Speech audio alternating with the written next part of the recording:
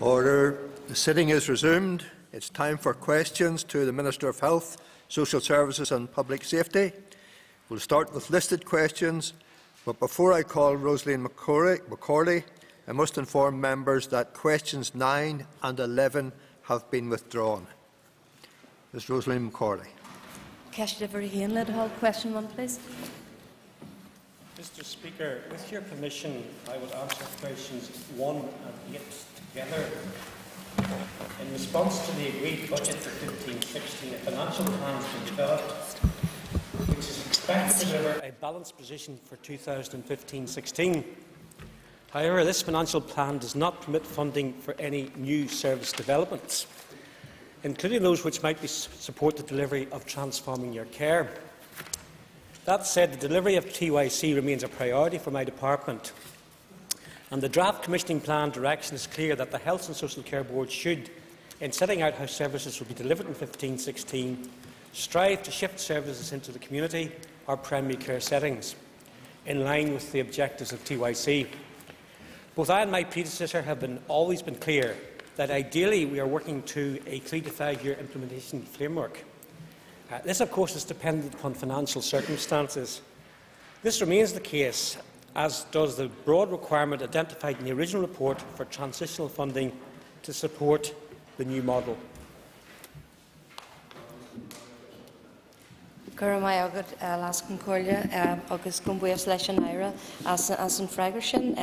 Thank you, Mr Deputy Speaker, and I thank the Minister for his answer.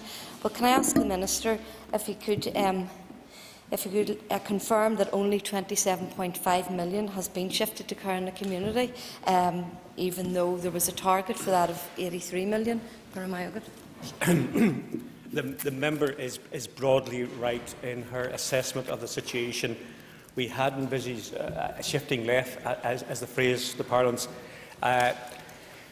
The reality is that John Compton, the author of Transforming Your Care, could not have envisaged the financial backdrop as we presently see it.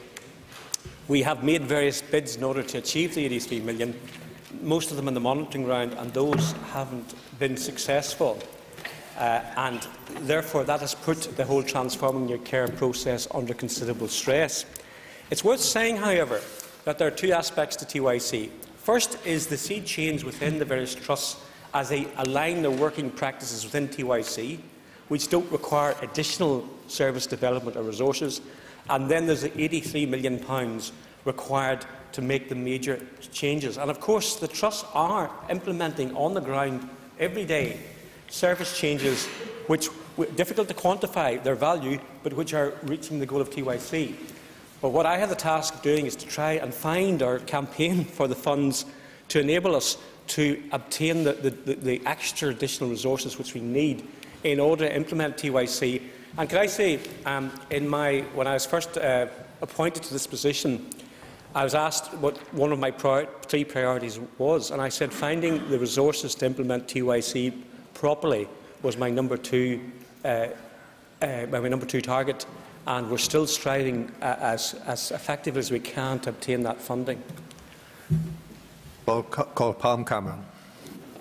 Thank you, Mr Principal Deputy Speaker, and I thank the Minister for his answers so far. Can I ask the Minister what potential he believes GP federations offer to deliver Transforming Your Care more quickly?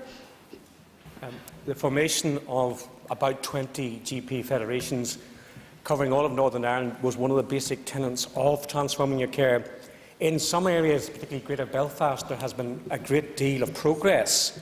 In other areas, as I visit individual GP practices, I have been a bit worried that there hasn't been the same success in setting up the federations.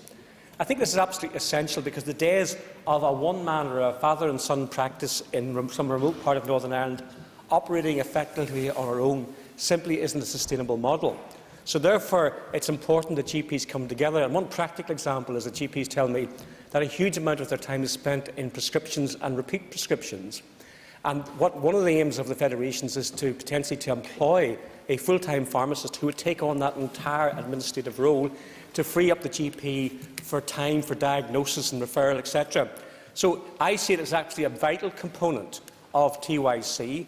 It's a component that clearly is working and working well already, In other areas, it is certainly not making the progress we had assumed, and one of my priorities will be to follow up with the board and the implementation team to see what we can do to encourage GPs to coalesce and to have that quantum of resources and experience which is needed to deliver a 21st model of GP care. But do, of course, realise that underlying that is the problem that we are 20% short of GPs in Northern Ireland, and we're going to have to workforce planning to ensure that we get the numbers back up to a level where we have the numbers for federations, because that is a priority at the moment. We are certainly not attracting enough young medical graduates into this field. Fearghal McKinney. Thank you, Mr Principal Deputy Speaker, and I can thank the Minister. There are some, Minister, who are trying to divert attention around the Donaldson Review into the issue of hospitals and numbers of them, and I think you'll be aware that the people of Downpatrick and South Down and wider gave their answer to that in Downpatrick on Saturday. But the Donaldson report contained a number of other very important issues, including an underpowered commissioning system and a TY system that wasn't working. Given that its funding was to be out of monitoring rounds and that the Minister either didn't apply in this January's monitoring but certainly didn't get, isn't this system now not only not making progress but in reverse? Well, first of all, could I concur with them? I think the estimates are there were between 12,000 and 15,000 people on the streets of Downpatrick expressing their support for the Down Hospital. And I issued a statement saying that I still see the Down Hospital playing a crucial role in healthcare provision in the South East Trust in the future. Indeed, I would say there are more patients going through the doors of Down Hospital than ever before. But I accept the local community have difficulties in that they feel it's the wrong sort of patient, that we're not having enough in terms of ED, accident, emergency and surgery patients. But still, that gives us an indication that there's a positive role for the Down, and I welcome the huge support that the community have for that new facility. Regarding TYC, what I would suggest is that no, we're not going into reverse, because everyone, including even perhaps himself, are agreed that this is the best way forward for healthcare structures in Northern Ireland. I see it as making less progress than we would have liked to have achieved. I see that, I'd argue with them about the monitoring round. We have made a large number of monitoring round bids for extra resources for TYC, but I accept on many occasions there have been much more pressing demands on the Department of Finance and personnel, and I would not like to be in the shoes of the Minister and that 4 monitoring rounds per year, because frankly it's a wisdom of Solomon choice that he has to make. But we will continue to do that, and we will continue to find ways of freeing up resources within the department to continue to push forward TYC, because the fundamental point that John Compton made, and this is the one that we're all going to be very uncomfortable with, is we don't crack this issue by 2025, the health service simply cannot continue the way it's going. We have far too many people up the ladder of healthcare provision commensurate with their needs, and unless we tackle this issue and grasp it, we are in a difficult position. There was a 3 to 5 year horizon for implementation. I would like to have seen it slightly quicker than that, but we're going at a slower pace, but we're still going in the same fundamental direction. And I need to emphasise that on the ground, apart from the funding issue, there is major progress being made in the implementation of TYC, and no one has been able to tell me that there's a better option for care in the future. Call Ms Sandra Overarching. Thank you, Mr Principal Deputy Speaker. Can the Minister outline the costs, financial and otherwise, of removing the substance misuse target within the plan? As I understand, the inability to develop the service in 2015-2016 was due to a lack of funding. Mr Speaker, Mr Deputy Speaker, our Principal Deputy Speaker, there's always one question which comes completely out of the blue, which all the soothsaying and all the predictions of the Department haven't been able to identify what was likely to come. I will get the facts on that. That is an important but an issue that hasn't had a huge degree of publicity. I will get the answer to the honourable member from Mid-Ulster. I'll write back to her and give her a chapter and verse on that particular issue, one I didn't see coming at all. Mr John McAllister.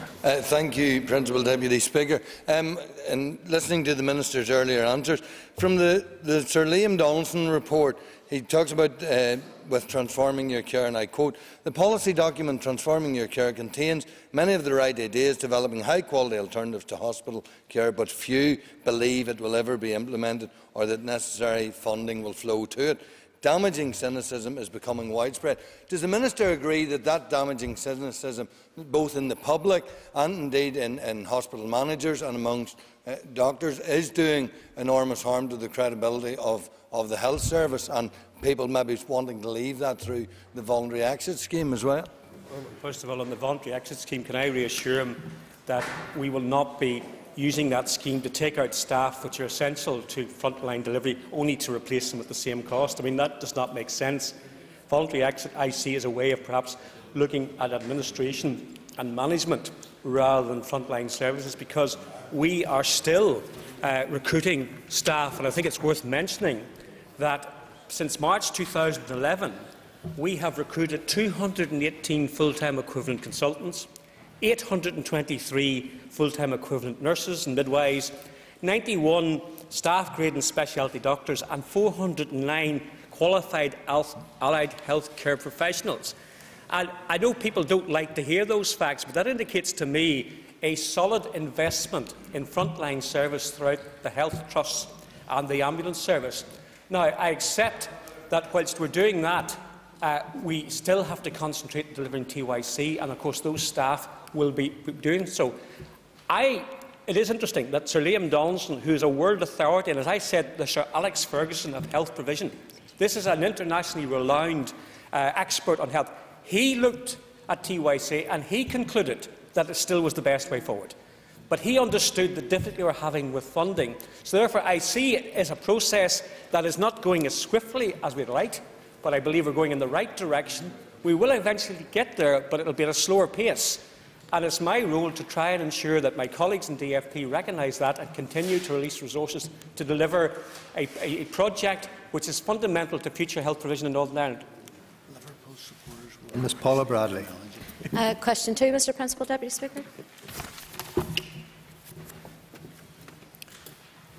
It's not possible to quantify the financial effect of missed appointments on GPs and health and social care organisations. However, it is clear that the real cost to the health service is the missed opportunities for GPs, consultants and other health care professionals to see and treat other patients, which in turn has an adverse impact on waiting times for other patients to receive the treatment they need. We all have a key role to play in ensuring that missed appointments are kept to a minimum and that our valuable health and social care resources are utilised in the most effective manner. I would therefore encourage everyone that if they cancel a GP or hospital appointment in advance and they can't attend, that they at least inform the healthcare professionals so that that slot can be allocated to another patient. I accept that there are times when life becomes very complex and individuals cannot make it to the GP surgery or to the clinic or the hospital, but the very least they should do is give adequate warning of that, so that another person who's perhaps waiting for an appointment can be slotted in at short notice. And really, that's a deep concern of mine, as people are not showing the courtesy to healthcare professionals and letting them know in the first place. Paula Bradley for supplementary. Thank you, Mr Principal Deputy Speaker, and I thank the Minister for his answers thus far, and can say that I certainly am in agreement with him that other patients are having to wait longer on appointments, and one of the reasons is through this as well. But can I just ask the Minister if he has considered setting a target for the number of cancelled appointments, and could this improve the situation? First of all, it's worth adding that for 15-16, I'm hoping that by March 2016 we'll reduce the number of hospital-cancelled consultant-led outpatient appointments by 20%, because sometimes the problem is not with the patient, the problem is with the consultant or the doctor. And indeed, when the Health Committee looked at this issue, we discovered that the Southern Health Trust had implemented a new policy in drilling down on cancellations caused by clinicians, and had led to a dramatic fall in numbers.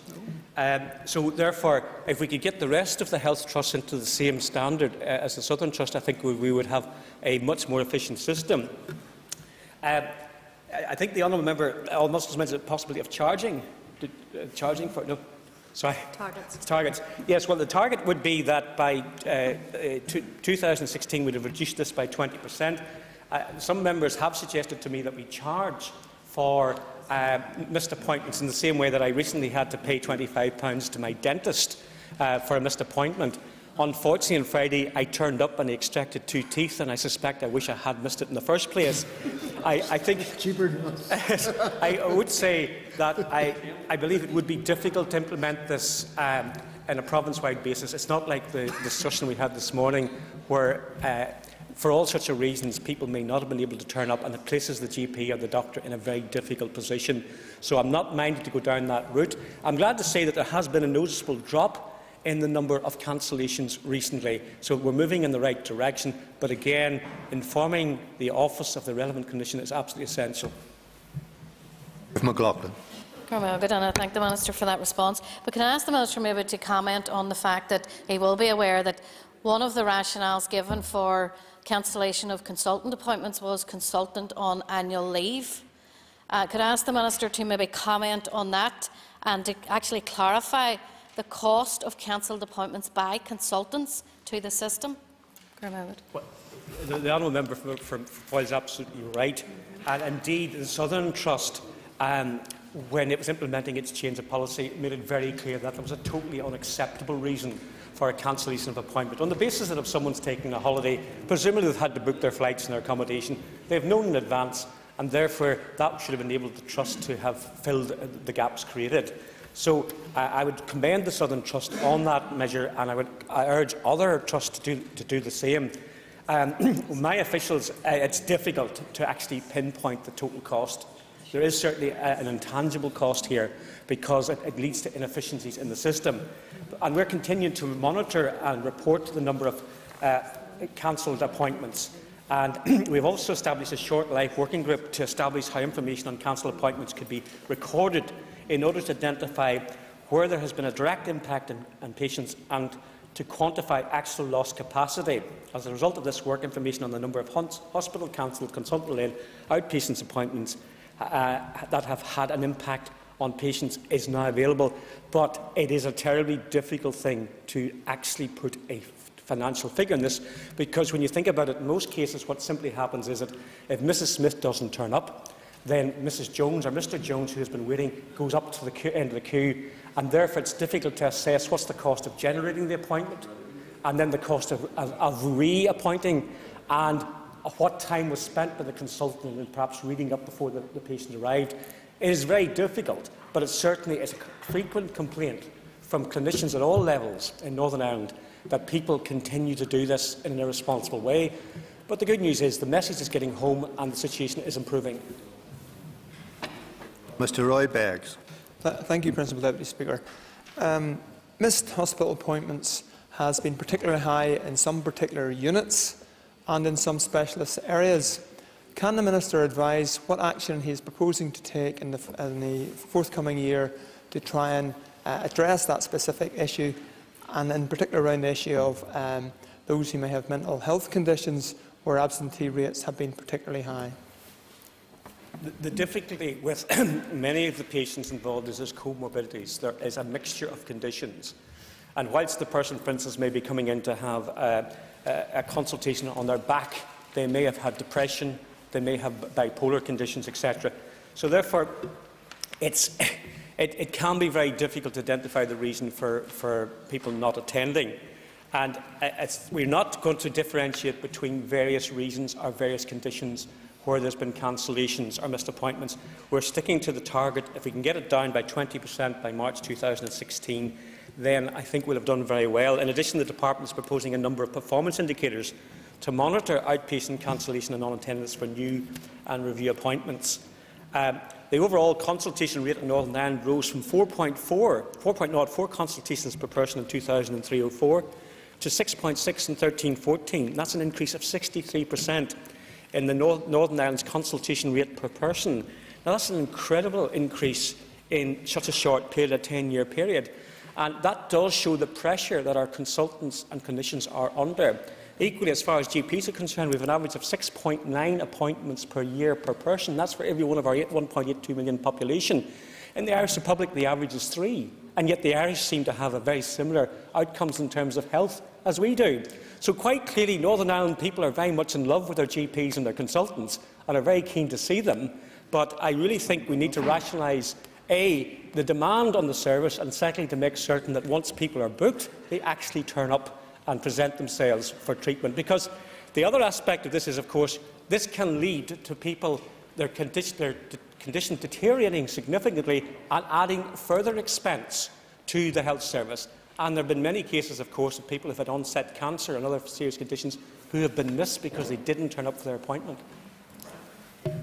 John Dallett. Mr Principal Deputy Speaker, I'm really sorry to hear that the Minister has been in trouble with his dentist, and I hope his mouth is getting better. The Minister will be aware that 180,000 people a year fail to meet their appointments, matched only by the hospitals themselves, which also cancel 180,000.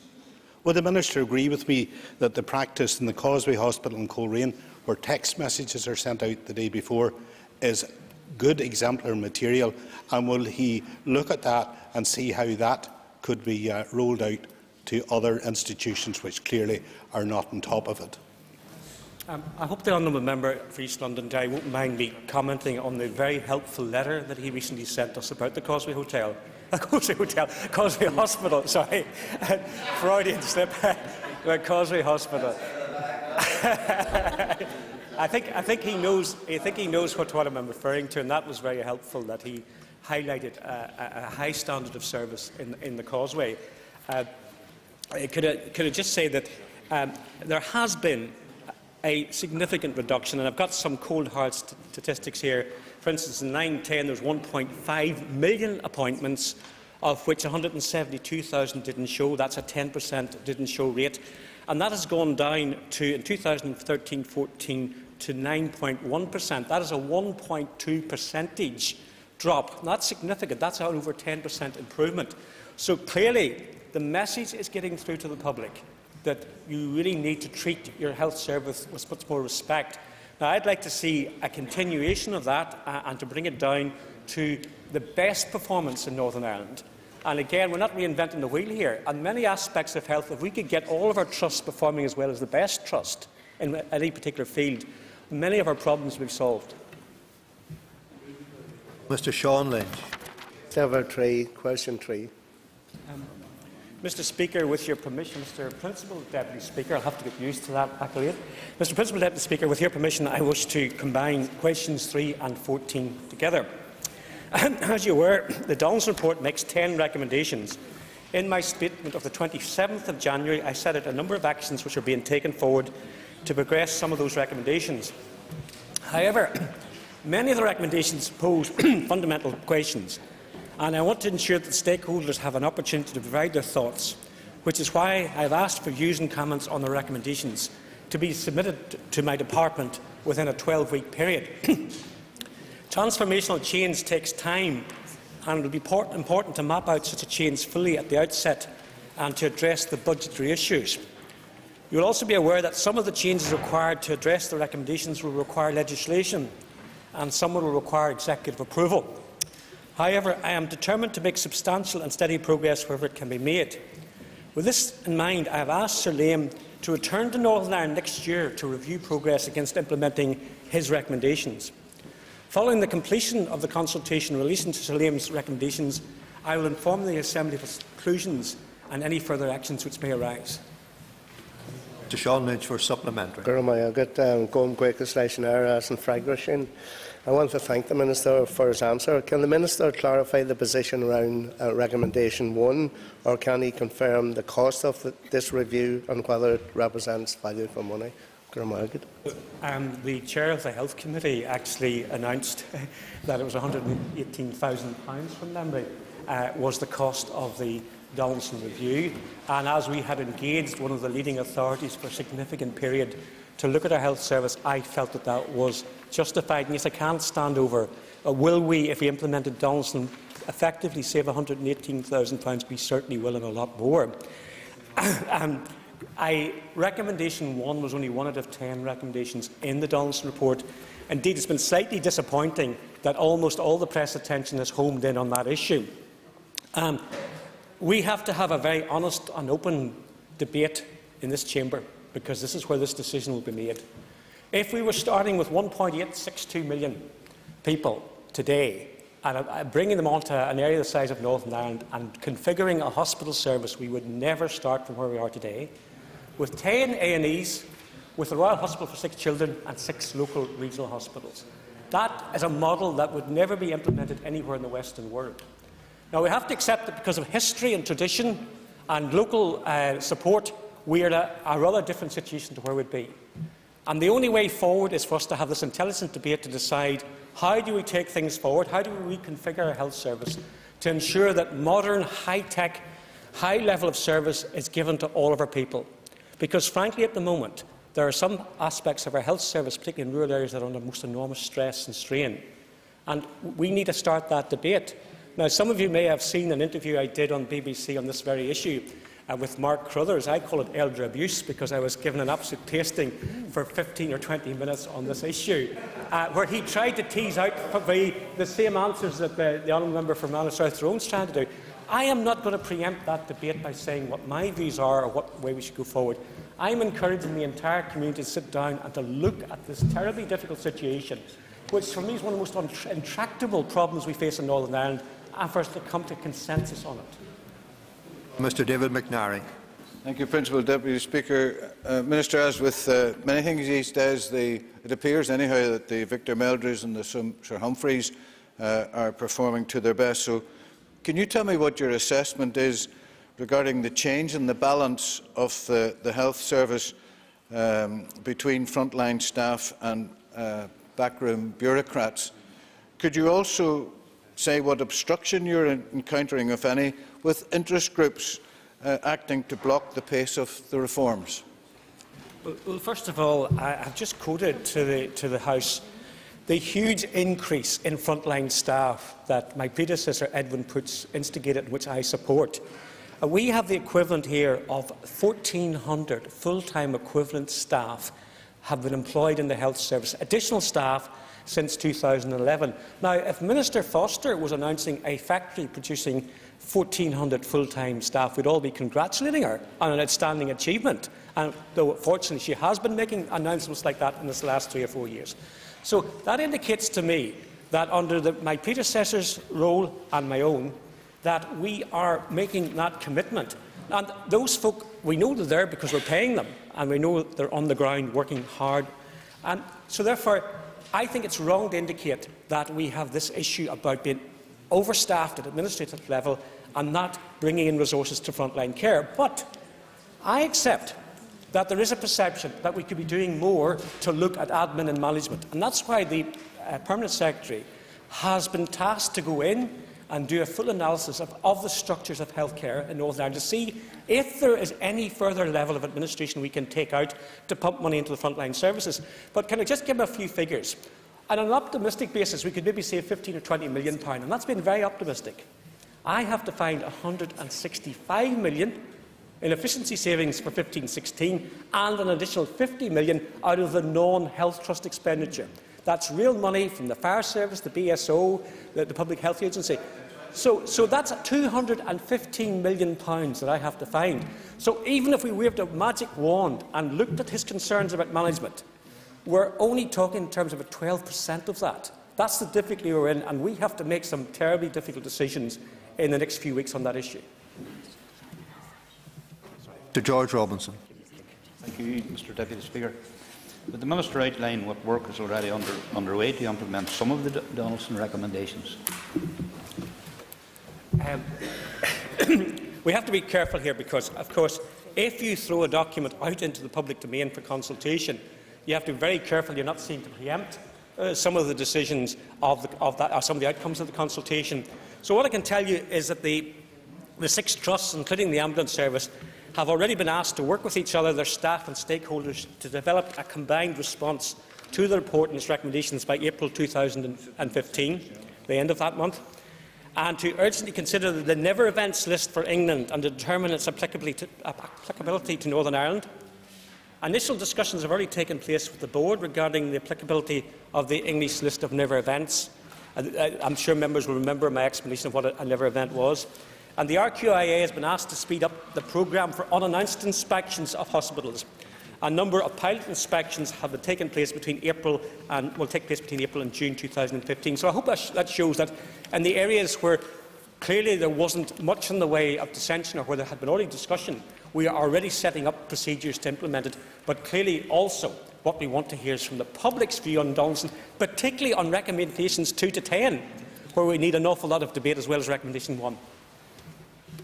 That concludes the listed questions to the Minister. We now move on to topical questions. Question 1 has been withdrawn. I now call Mr Phil Flanagan. Minister, last week saw the tragic death of 13-year-old Oisín McGrath from Belcoo. And Oisín achieved much in a very short life, and his passing is a terrible loss to his family, to the wider McGrath and Dolan families, and to the many friends that he had. However, as a result of his death and the bravery of his parents, 5 people have now benefited from his organs, and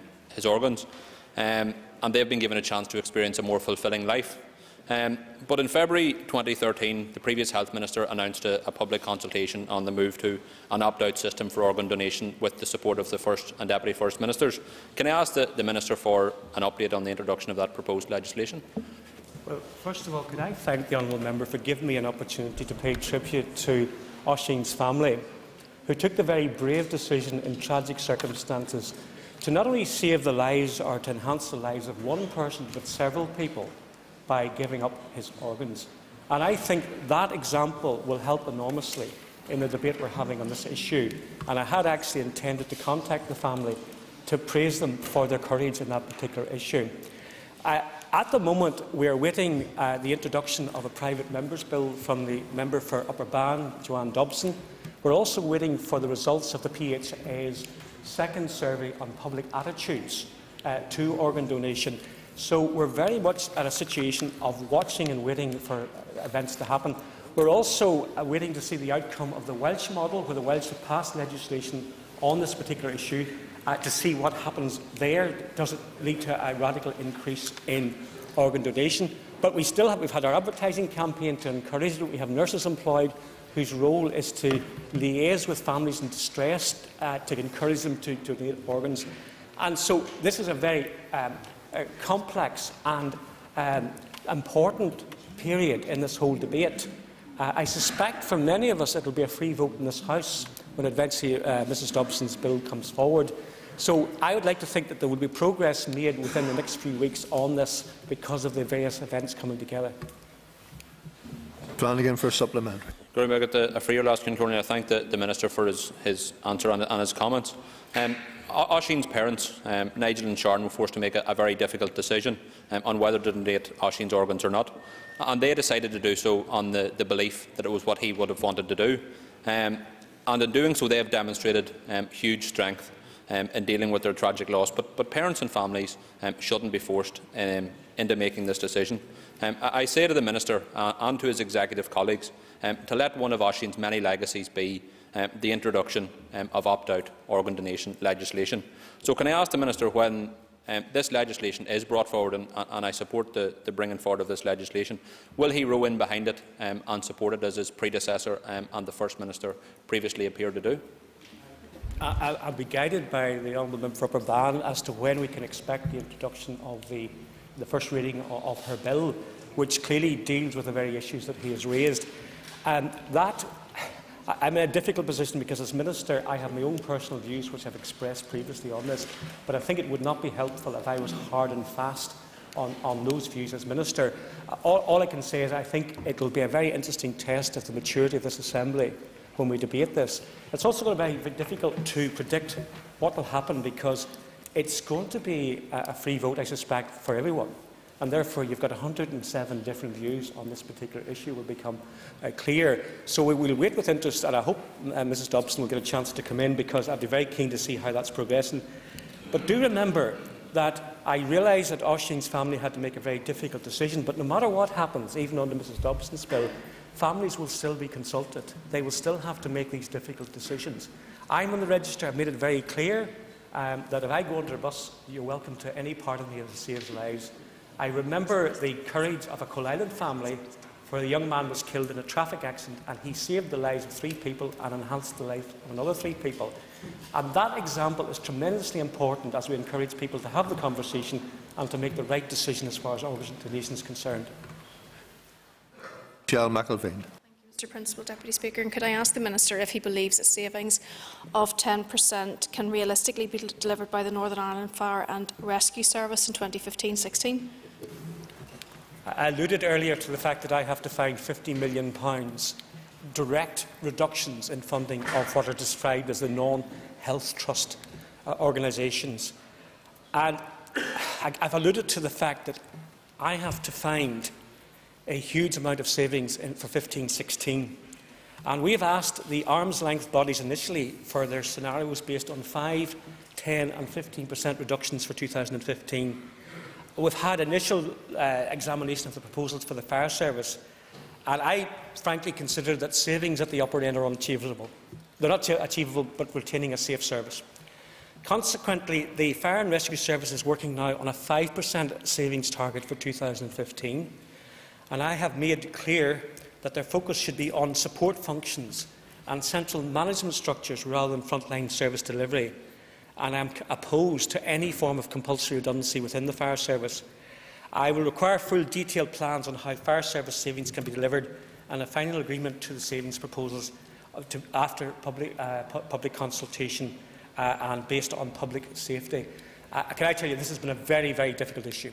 The very fact that we've been in a position where we can't define fire and rescue as a frontline service in the same way as, for instance, blood donation or ambulance is causing us huge difficulties. But that was agreed by the Executive, and we're working with the Fire Service to find ways which they can achieve their savings at the least possible impact upon the frontline services, which are not only fire, of course, they're traffic accidents, they're flooding, etc.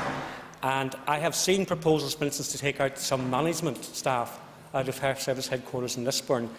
We think that is doable without affecting frontline support services, but this has been one of the most difficult issues we've faced as a department. McElveen for a supplement. Thank you, and I thank the Minister for his answer. In acknowledging the challenges which he has outlined, could I ask the Minister if he believes that the transatlantic trade and investment partnership would make the health service challenges even more difficult?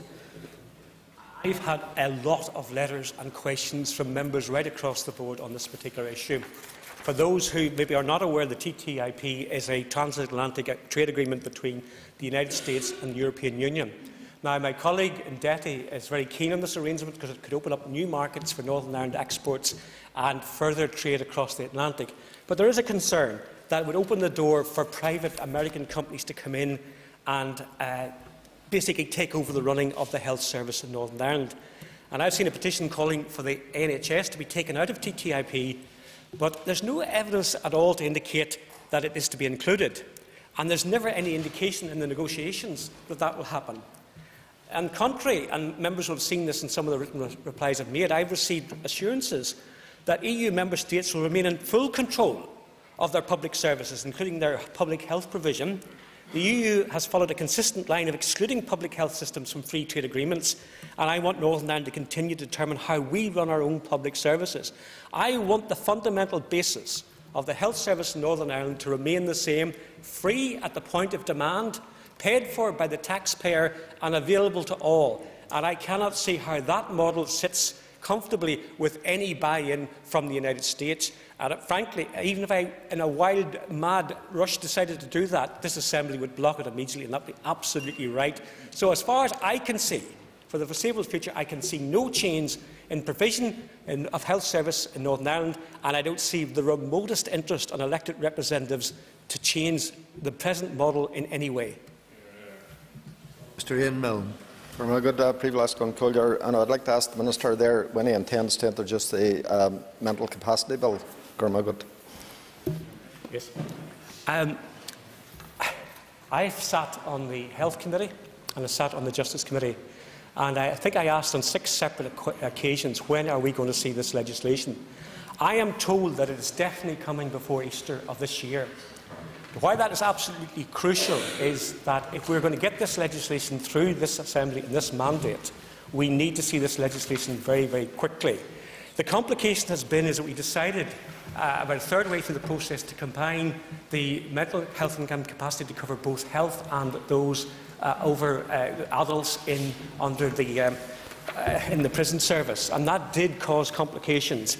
And I'm working alongside DOJ at the minute on the development of the bill, and it's my aim to submit a draft bill to the Executive next month, and we hope the Executive will pass that very quickly, and with a view to having it its first reading in the Assembly in March 2016. That is absolutely imminent. Could I say if that doesn't happen, I'll be asking some very pertinent questions, because this is perhaps the most important piece of legislation that my department will be pursuing in this mandate. I was here when the previous bill went through in 1984. A little did I think that I would still be here for the next updating of that legislation.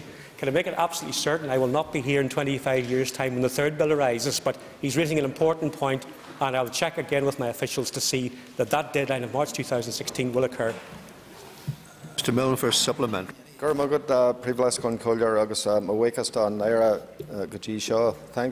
Deputy Speaker, and I thank the Minister for his answer and for his determination in producing this bill and bringing it to a conclusion. Can I ask then, how the Minister can address the concerns that this legislation leaves out the under-16s? The Children's Law Society Office has been lobbying us consistently to include under-16s in the bill. First of all, I have to say that lobbying started at a process of the bill's formulation that if we had gone down that route, we would have to completely reconsult on the entire bill. That would have knocked it back for a very long time, and really was impractical. I understand that there has been negotiations with the Children's Law Society, and they, I think they're reasonably reassured as to why we've taken this decision. The bill is a decision-making framework for adults. There's already a decision-making framework in place for children, a framework that safeguards children at its core and that recognises the importance society places on the role of parents when it comes to making decisions in respect of children. And the bill, as proposed, will not affect that, and it will not require any changes to the present situation. It will enhance existing safeguards in the mental health order, which will be retained as a temporary measure. I think it's unfortunate that that request was not made at an earlier stage, but I still think even if it was lobbied for very early on, I don't think we would possibly have reached the stage of at least giving a tentative commitment that we're going to have this bill by March 2016. I could see both arguments in this one, but I saw the greater good of getting fit-for-purpose modern mental health and capacity bill to cover all over 16s quickly, because we just simply cannot afford to delay this any further. Bronwyn McCaughan. Minister, given the fact that the Southern Health Trust has approved the closure of Lone House in Dungannon without having conducted a full rural impact assessment, Minister, what assurances can you give to the 8,100 people who signed a petition opposing the closure of Lone House that rural dwellers will be facilitated through the ambulance service and other vital transport provision to access the relocated services at Fearghal McKinney? The member has lobbied extensively on this issue, and indeed, along with the MP for the area, I met her this morning to discuss this issue. And as she knows, I've become a bit of an authority in Fearghal Hospital over the last 2 weeks. The difficulty is that all of the medical evidence is telling me that an elderly person, a frail person who needs care, that's best done either in the community or if the person has severe needs, done very close to full-blown A&E and ED services and all the diagnostics and equipment and the expertise that's there. The commitment is for a new 64-bed unit in Fearghal. Lone House will not be touched until that's up and running. And as I said to her this morning, we have a commitment to that, but there may be budgeting issues. We watch very carefully the progress. But until I am absolutely certain, or my successor is absolutely certain, that we have a fit-for-purpose unit available in Craigavon to look after the needy people of Dungannon and South Tyrone. There will be no change in configuration in Lone House. But I had negotiations on Wednesday with the folk in Newry who are making the same point about transfer of stroke services from Daisy Hill to Craigavon. I hope I was able to indicate to them that the statistics show that the best chance of surviving a stroke and the best chance of recovering quickly are when you're taken to a bespoke specialist centre of excellence. And that's the same model as far as moving both stroke patients and intermediate care bed patients from Lone House to Craigavon.